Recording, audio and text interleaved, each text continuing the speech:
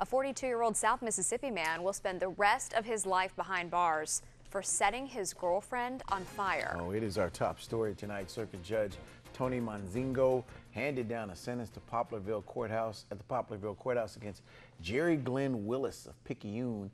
Willis pleaded guilty to attempted murder, kidnapping, and taking a motor vehicle.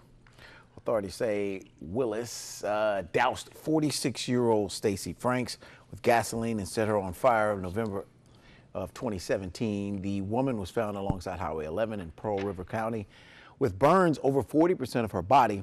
This video was taken days later in Arkansas when state troopers spotted Franks in a stolen SUV, which Willis attempted to set on fire. He was apprehended by authorities, but not before shots were fired. No one was injured. Ms. Franks survived, but has undergone numerous surgeries.